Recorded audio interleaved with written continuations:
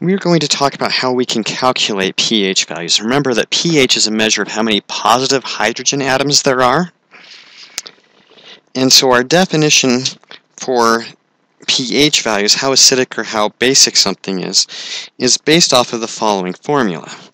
pH equals minus the log of the H plus ions. How many positively charged hydrogen ions are there in the substance we're looking at?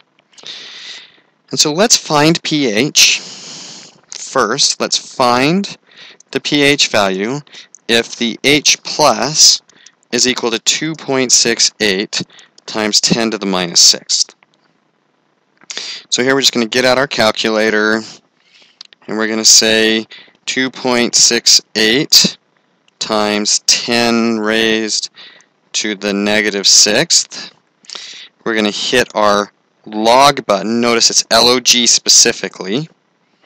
And we're going to change its sign. So this substance, whatever it is, that has 2.68 times 10 to the minus 6th hydrogen plus ions concentrated in it, has a pH of approximately 5.6. So now that we know that that's approximately 5.6, we're done with the problem. But can we reverse this? What if we're told that the pH, let's find the hydrogen, the concentration, if the pH equals 8.47.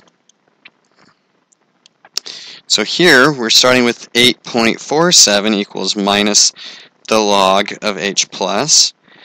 That means we're going to move our sign over to the other side, and then we're going to say that this is equal to 10 raised to the minus 8.47 is equal to H plus.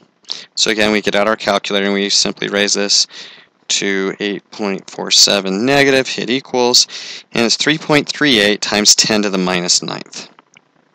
So H plus is approximately 3.38 times 10 to the minus 9th, and we get our answer. And that's how we find pH values.